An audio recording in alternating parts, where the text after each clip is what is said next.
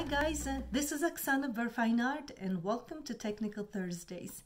In today's video, I will be sharing with you a tip that I learned recently from Alain Picard on shaving your pastel sticks which come in a hard form.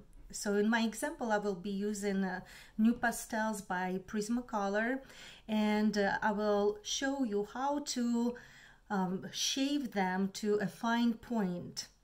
So stay with me and I hope you will enjoy the process. So in this video, I will show to you how I sharpen the pastel sticks. It's Nupastels by Prismacolor. They're great pastel sticks to work with. They're on the hard side, but they are for many great reasons to use as underpainting or as a sketch or even the whole drawing. So this is a 233 number. I just picked this number instead of white so you can actually just see it in the video. No specific reason of this color.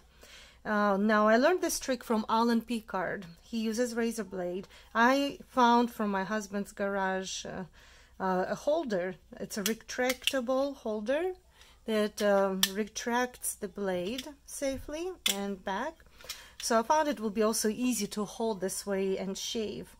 So the trick that I learned is that you keep in mind you have to rotate the stick at 45 angle like a rotisserie chicken. So I always keep that in my head. Okay, rotisserie chicken. Keep rotating. So I will start at a 45 angle and start shaving it down on all the sides. The blade is quite sharp, so it doesn't have any problem taking the pigment off. So I just put a paper towel. You can put anything underneath. So just shaving it all down and turning it while I'm doing it to the desired point. Alright, I have to mention to you that it's very important not to put too much pressure. I have broken my pastel sticks when I was practicing. They just snipped off. That's because I was applying too much pressure.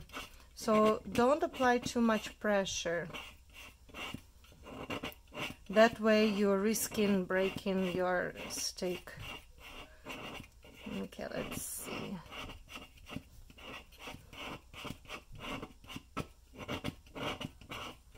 So keep rotating and shaving it down until you're satisfied. But at the same time, keep in mind how much you're shaving off. It may take few tries.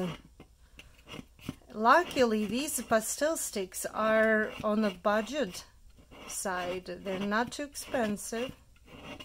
And sometimes if you buy like a packs of one color, I think a packs of 10 or 12, sometimes there is a discount. You're getting them cheaper.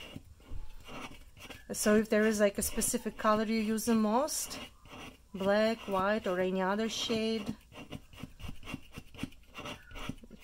so it's very economical to buy that way. I hope you're able to see. I'm just trying not to press too hard. I don't want to risk breaking. Alright. Even if I break on the video, I guess everyone makes mistakes. So don't feel bad if you do, okay?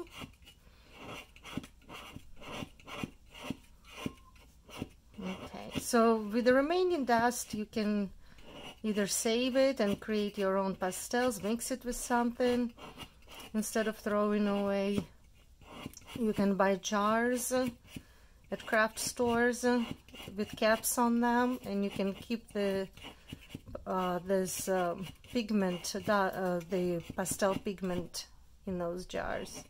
So I'm not doing a super pointy point, but I think it will be good enough. Alright, so just to show you the pointy end. Okay, so I hope you found it helpful and you may try it yourself, or if you have any other way, I would love to hear your way of sharpening the pastel sticks.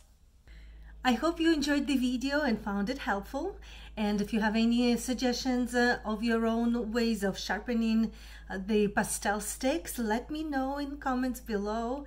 I would love to hear from you. Have a great day and see you next time. Bye.